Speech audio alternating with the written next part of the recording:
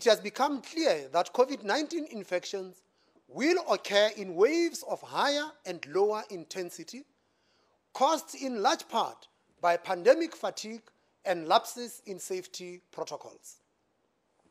The virus is spreading rapidly in parts of North America and Europe, and hotspots have emerged in some parts of South Africa.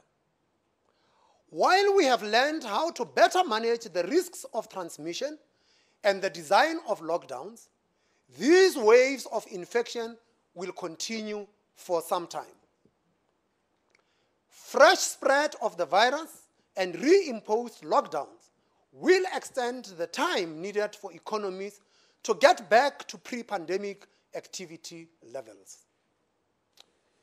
Despite the welcome development in November of successful vaccine trials, global distribution of vaccines is likely to be slow, resulting in a modest pace of global economic growth in 2021.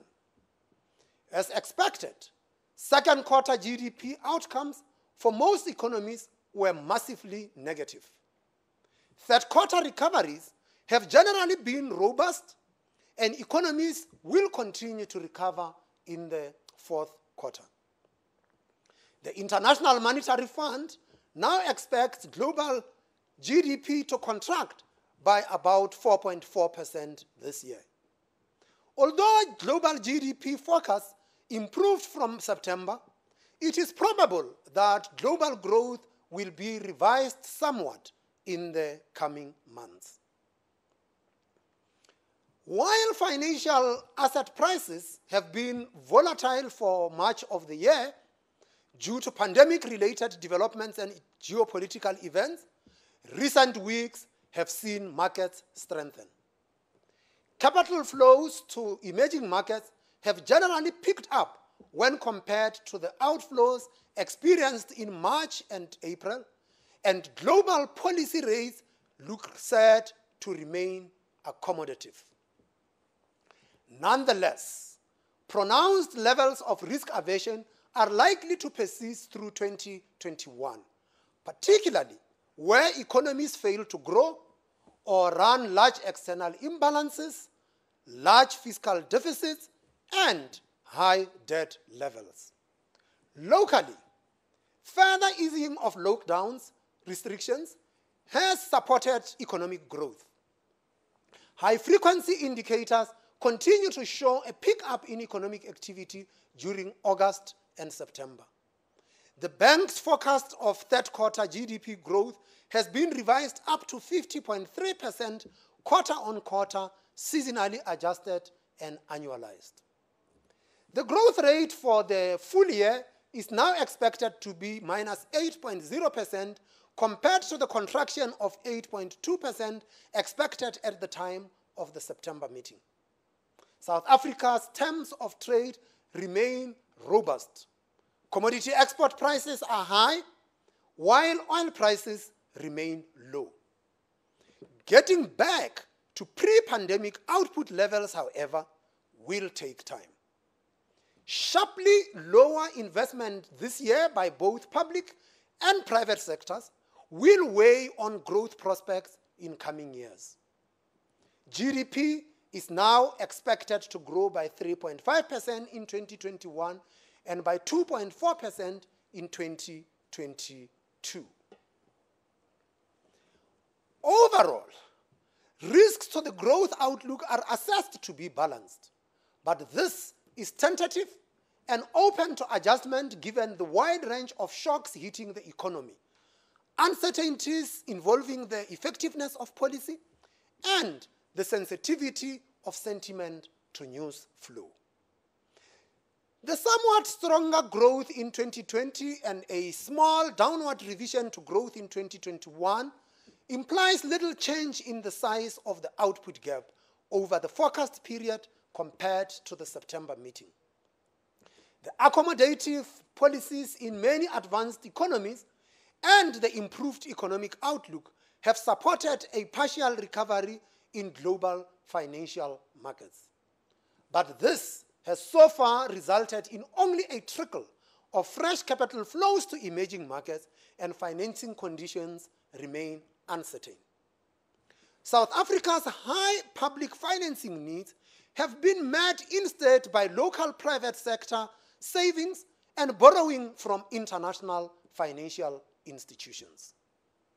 Yields have eased in recent months due to the higher purchases of sovereign bonds by resident investors, including banks, alongside SARB liquidity management operations.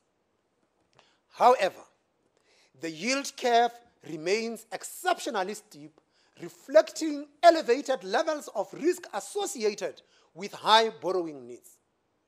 Better global economic and financial conditions saw the rand appreciate by 6.9% since the September meeting.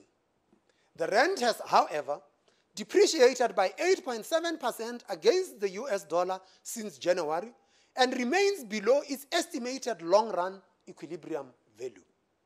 The implied starting point for the rand forecast is 16 rands 50 to the US dollar, compared with 16 rands 90 at the time of the previous meeting. The bank's headline consumer price inflation forecast averages 3.2% in 2020 and is slightly lower than previously forecast at 3.9% in 2021 and remains at 4.4% in 2022. The forecast for core inflation is lower at 3.3% in 2020, at 3.4% in 2021, and remains stable at 4% in 2022. The overall risks to the inflation outlook appear to be to the downside in the near term and balanced over the medium term. Global producer price inflation and oil prices remain low. Local food price inflation is expected to remain contained. The committee additionally notes the significant but likely temporary reduction in medical insurance price inflation for next year. Given low pass-through, risks to inflation from currency depreciation are expected to stay muted. However, additional exchange rate pressures could result from heightened fiscal risks. While there are no demand-side pressures evident, electricity and other administered prices remain a concern. Importantly, expectations of future inflation continued to moderate this year and have shifted slightly below the midpoint of the band for 2021. Market-based expectations for short and medium-term inflation have eased slightly, while longer-term inflation expectations remain higher. The committee notes that the slow recovery will keep inflation below the midpoint of the target range for this year and next, unless the risks outlined earlier materialize. Inflation is expected to be well contained over the medium term, remaining below but close to the midpoint in 2021 and 2022. Against this backdrop, the MPC decided to keep rates unchanged at 3.5% per annum. Two members of the committee preferred a 25 basis point cut and 3 preferred to hold rates at the current level. The implied policy rate path of the quarterly projection model indicates no further repo rate cuts in the near term and 2 increases of 25 basis points in the third and fourth quarters of 2021. Monetary policy has eased financial conditions and improved the resilience of households and firms to the economic implications of COVID-19 and continues to be accommodative.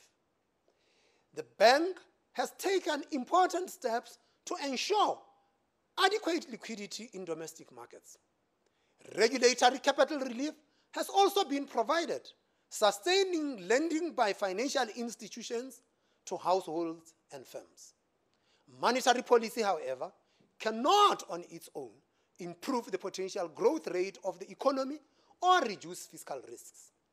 These should be addressed by implementing prudent macroeconomic policies and structural reforms that lower costs generally and increase investment opportunities, potential growth, and job creation. Consistently aligning administered prices and productivity-adjusted wage settings with projected inflation would generate important macroeconomic gains. Such steps will enhance the effectiveness of monetary policy and its transmission to the broader economy. Economic and financial conditions are expected to remain volatile for the foreseeable future.